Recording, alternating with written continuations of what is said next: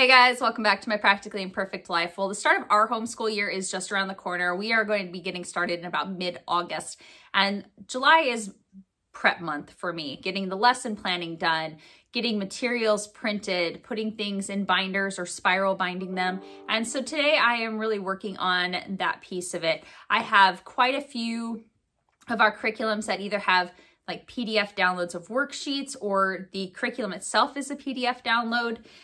There are workbooks for me to get put together, teacher guides for me to get to put together. And so today I am doing a massive amount of printing on my EcoTank printer, and then I'm going to be getting things just kind of organized. So I thought I would show you some of the curriculums that we're using, kind of how they all look printed out, and give you an idea on how it is that I create these different binders for my kids.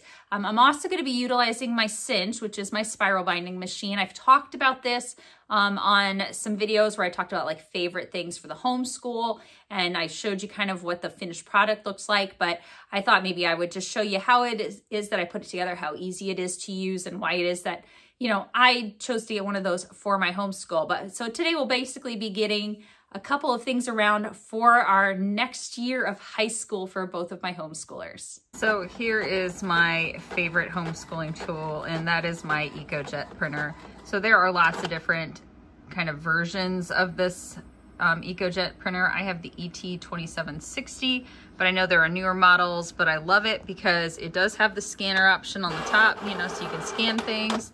And you've basically fill it up with bottles of the ink. And so right here, I can kind of keep an eye on the levels here. I fill it up probably every, oh, I don't know, 9 months or so. And that's usually because I do a whole bunch of extra printing for more than just my homeschool. I print stuff for Sunday school, I print stuff for VBS, for my scout troop, all of that stuff. So anyways, it's really fantastic. I'm printing things double-sided right now to get ready to bind, but it has been a huge money saver from any other printer that I have had in the past, and this thing just works like a beast. Got almost everything printed that I wanted to. My son's literature came with a CD, and for whatever reason, the little CD reader that I have on my computer will not read that CD. So I'm going to test it out with another computer, see if I can get it to work. But here I just wanted to kind of show you what it is I'm going to be creating. So I had printed off my daughter's government packets earlier when I did a curriculum review. So this is the workbook for that course. And then I also print off the schedule that goes along with it. So that's how Guest Hollow curriculums work. They provide you with basically like a schedule of options for each week. And I like to have that all printed off in advance. But there were quite a few things for me to get printed. So first of all, my son is doing Whirlwind World History from Guest Hollow. So this is his world history course, and this is the workbook. This one is a beast. I have done several courses from them, and this is the biggest workbook by far. It was like 300 pages.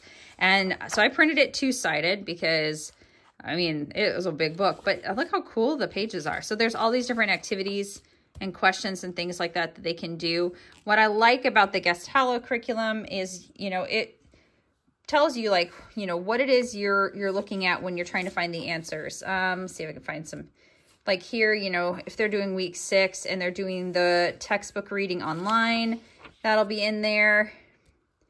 If there's map reference work, there's just all kinds of different activities. I keep flipping to the same kind of pages here. But I mean, it'll tell you what week it is. It'll tell you which section of the textbook the questions come from, so they can kind of follow along in there.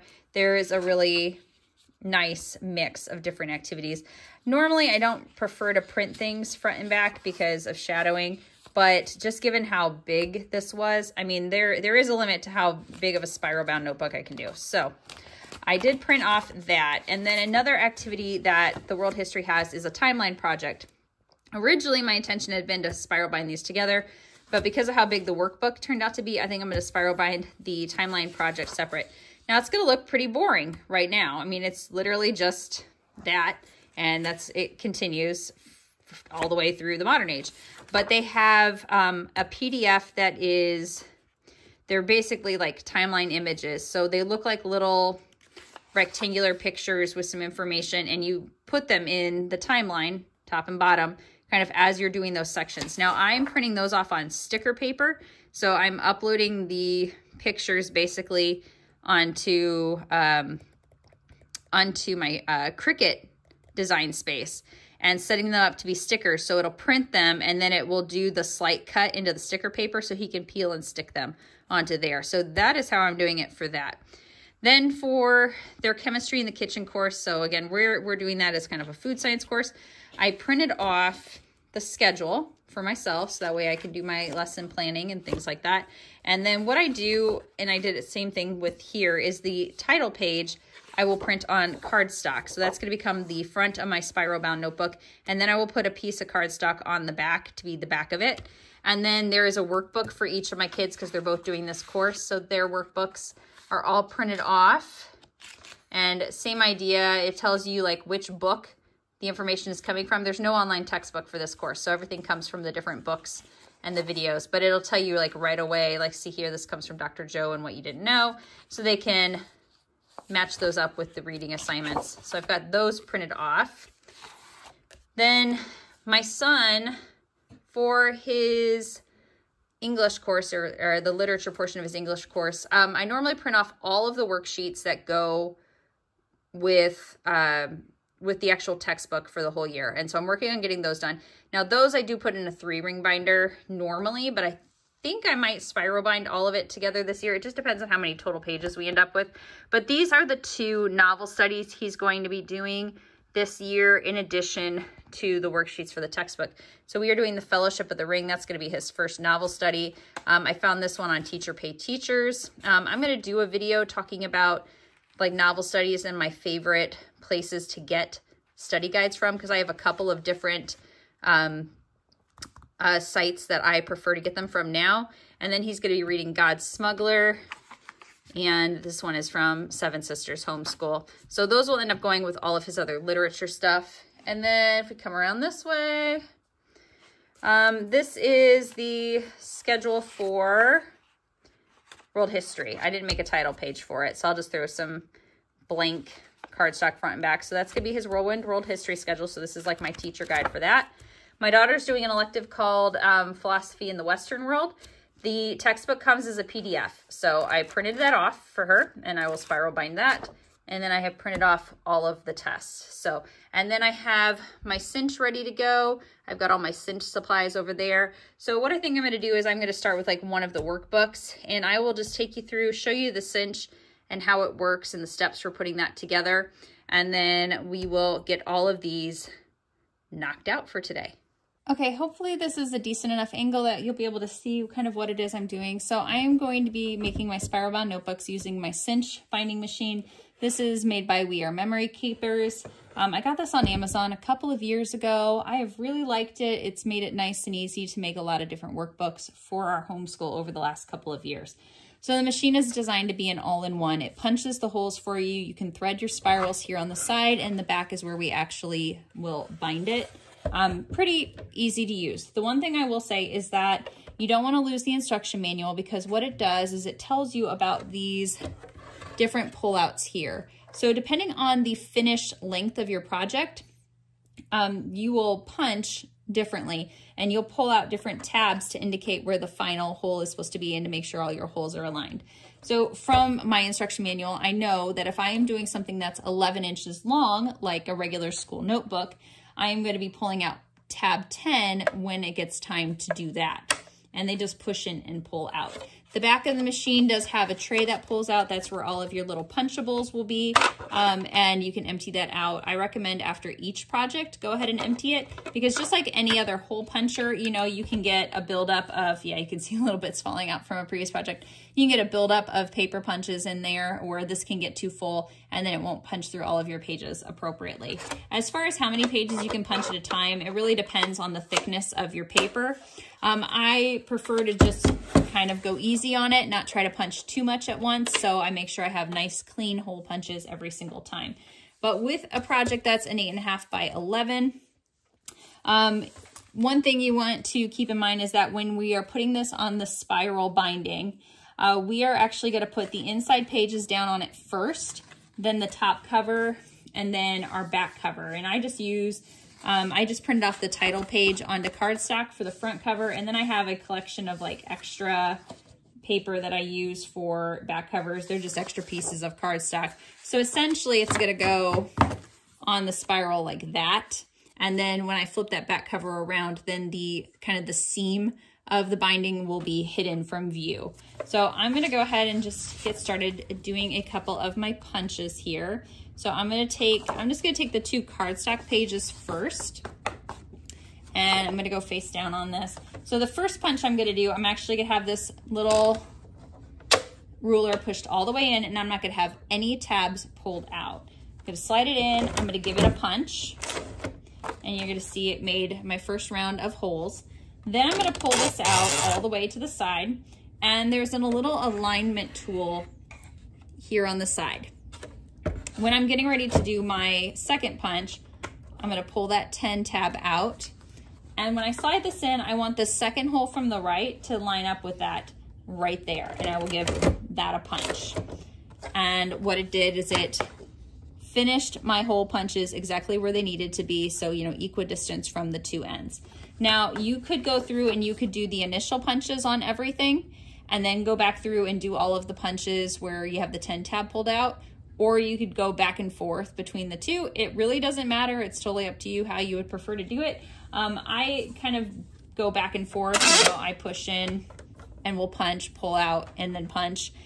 That's just my preference. I haven't found it to be any faster to go one way or the other. So I'm going to go ahead, I'm going to get all of these holes punched, and then I'll show you the next step in this process.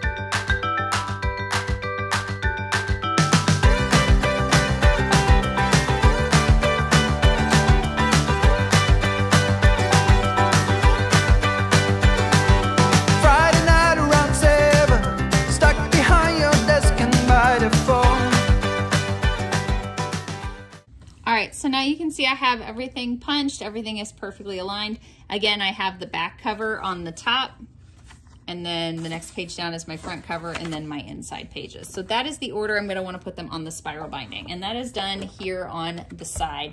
So you have these little hooks for your spiral binding to go on.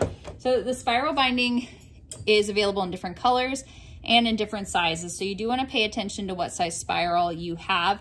I have 1-inch ones. I probably should pick up some smaller ones because some of these notebooks really don't need a 1-inch binding, but that's what I have a whole bunch of, so that's what I'm going to go ahead and use up. Now the binding itself has 2 different sides. So you're going to see there's the side here that looks kind of like more rectangular, and then you have the side that's kind of the more pointy side. So the rectangular side is the side that's going to hook onto here. And what you're going to do is you want to make sure, once you slide it on there, that basically you have one of those threads in between each of the hooks. So one should be hooked, one should be loose, hooked, loose, all the way down. Just make sure it's all the way on there. You are going to have some excess off to one side, and that's okay, because once we get everything threaded, we'll trim it up to make sure it's the right size.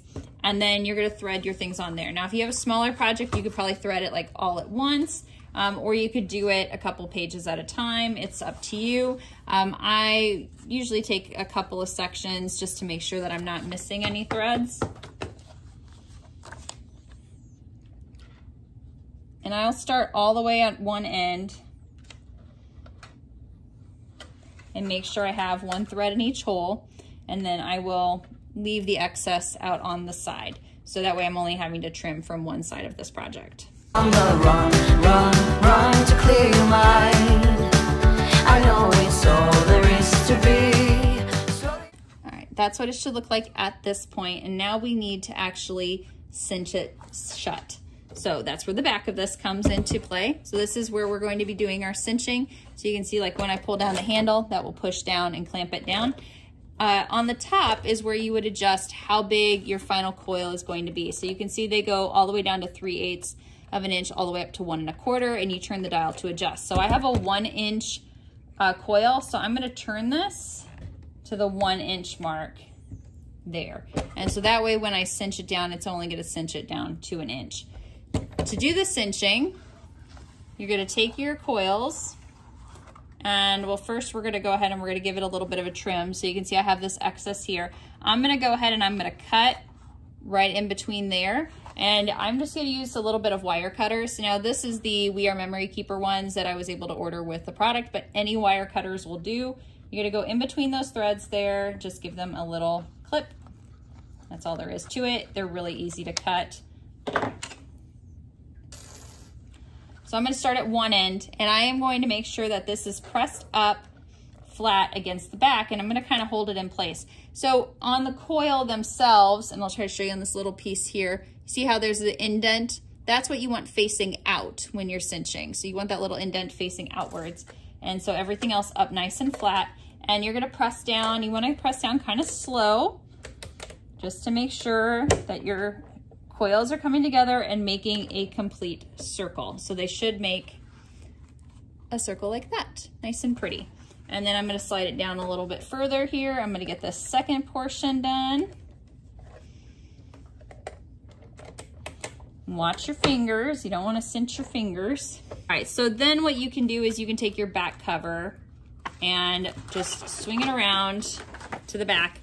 And now the seam is hidden on the inside of our binding. So you can see I really didn't need a 1-inch ring for the number of pages that are in this workbook, but again, that's the size rings that I have, so I want to use them up, but you can order them in smaller sizes as well. I mostly order them off of Amazon, but there's other spots you can get them through. But that is my notebook. It's nice and clean. The kids can easily flip to a page that they're working on, have it open to that page. That is why we prefer spiral binding versus doing 3-ring binders. 3-ring binders just seem to take up a lot of extra space, like a lot of extra space. And the second part is my kids like to just flip to the page of the workbook that they are on and leave it open to there. So then the next day they can just flip to the next page and keep going. So I am going to work on turning all the rest of these into spiral bound notebooks as well. And we'll have that step of our school prep done. All right, so I got a whole bunch of spiral bound notebooks made today, and that is one more thing checked off of my school prep to-do list. As I mentioned in the intro, I do prefer to do most of my printing kind of all at once at the start of the year, at least the things that I know for sure that we're gonna be utilizing. Like I know I'm gonna be using the schedules from Guest Hollow to help plan my curriculum. I know that we're gonna use the workbooks. When I know in advance that we're going to use like the worksheets for the literature unit and things like that. Those are things I can get done all at once. I can have them organized all in one binding for my kids, and then it's just ready to go. Rather than, you know, each week having to think, oh, did I print that? Did I get that printed? I'm not sure if I got that printed, and going back and double checking. I just know that it's all done for the whole year. And typically, yes, I will have to refill my EcoTank printer. I will go ahead and I'll get that filled full, and then I will just run page after page after page. That thing works like a beast. It just prints, it prints good quality. It utilizes the ink at a reasonable level. I mean, given the number of color pages that I'm printing for all of these different things, I mean, I feel like I'm definitely getting my money's worth out of that machine. And then I'll go to like Walmart and I'll buy like the big box of like computer paper when I know I'm getting ready to do my school prep. So I'll get like 5 or 6 reams of paper, and I'll go through a lot. You know, that is true. I mean, when you have a workbook that's 300 pages, so it's, you know, 150 pages front and back, I mean, you're gonna go through a lot of paper, but then our usage of paper and the printer will slow considerably then for the remainder of the school year. So tell me, what do you like to do when you're getting ready for your school year? Are you a get it all the materials ready at the start of the year type of person? Do you like to play it by ear and just print things or get things prepped as you need them? Do you do them in shorter segments? I know there's really no wrong way to do it. Everyone's kind of got their preference on what works best for them. But hopefully this video helped you out or gave you some motivation to get some lesson planning or from school prep done yourself. I know some of you had been asking about how it was that the Cinch worked, and so hopefully that gives you an idea on how to use these binding machines at home.